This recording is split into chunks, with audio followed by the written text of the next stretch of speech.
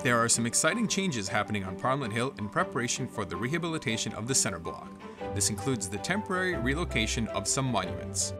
The statue of Her Majesty, Queen Elizabeth II, has been relocated to allow for some archaeology and other work to begin. This monument was originally unveiled as part of the country's 125th anniversary celebrations. Her Majesty is featured on Centennial, a former RCMP horse that was presented to her in 1977.